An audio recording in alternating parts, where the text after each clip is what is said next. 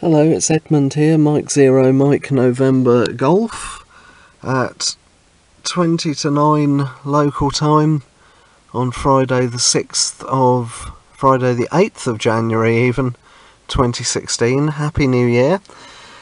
And I'm sitting in my car with two handhelds, both of them Wouxun KG-UV6Ds, both of them tuned to 145/800, narrowband FM, but with wide deviation, both of them with the squelch completely off, both of them tuned to 145/800. This one has, it's a bit less than a quarter wave I think, although there's a bit of loading in there no doubt. That's a Nagoya NA771 antenna on top of it. The other radio is connected to my mobile antenna, or one of them,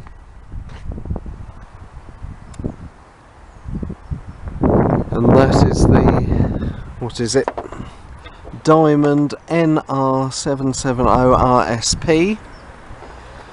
If you have a long memory, this was the same car park I was in a couple of years ago trying to receive the International Space Station on the Baofeng UV3R. We've got a, not raining fortunately, but rather cloudy, well, light cloud type day, and in 7 or so minutes the International Space Station will come over somewhere up there with British astronaut Tim Peake on board, and he will be having a contact with a school in Hertfordshire, the Sandringham School. We're too far away down here on the West Sussex coast to hear the uplink from St Albans, but because the International Space Station is quite a long way up there, it puts out a very strong signal, so we should hear it no problem. And I'll have two radios this time, that one with its fixed antenna on top of my car, and this one that I can wave around outside.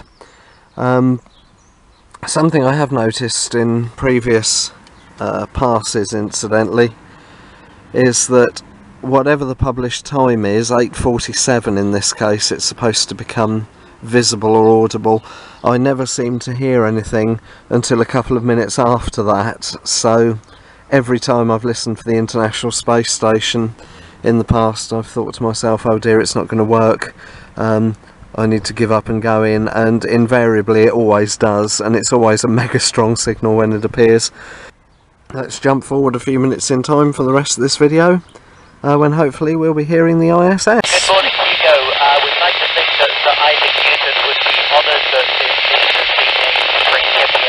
You know, he was perhaps the greatest British scientist that we've seen, and he laid the foundation of everything that our knowledge has been built upon. So I was delighted that Preamble was chosen as my mission.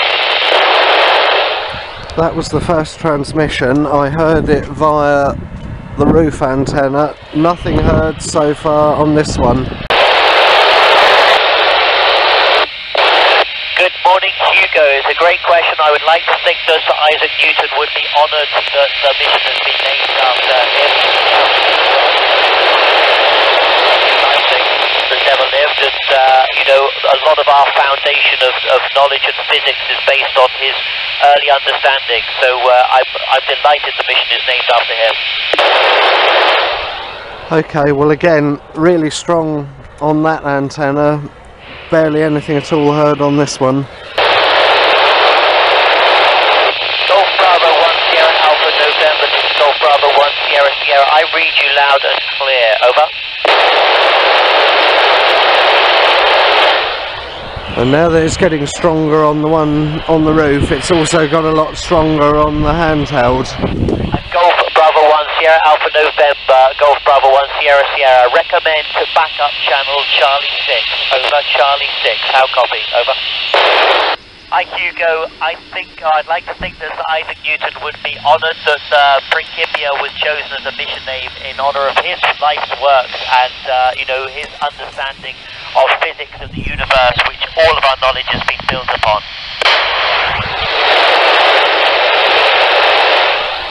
Okay, it looks like they might have had a slight problem, but it's equally strong now. now that the ISS is more overhead on the antenna on the car as it is on this handheld? Hi Imogen, that's a great question, and yes, you're absolutely right. The liquid, the intermolecular forces in a liquid, the cohesion is stronger than the adhesion to the air, and so it would form a sphere. The surface tension would be great enough to make a hydrocarbon, a liquid hydrocarbon, form a sphere. Hi Philip, well, EML uses an electric coil, if you like, to heat the metal alloys, and as soon as that is switched off, the metal alloys cool very rapidly. They're only about 8 millimeters in diameter, so they cool rapidly, but we can make them cool even faster by flushing them with gases such as helium or argon. Hi Jess, well up here in space we can study things that we can't study back on Earth because we're here in microgravity, so in the absence of gravity all sorts of different things happen, and that's really the huge benefit of the space station to the research platform.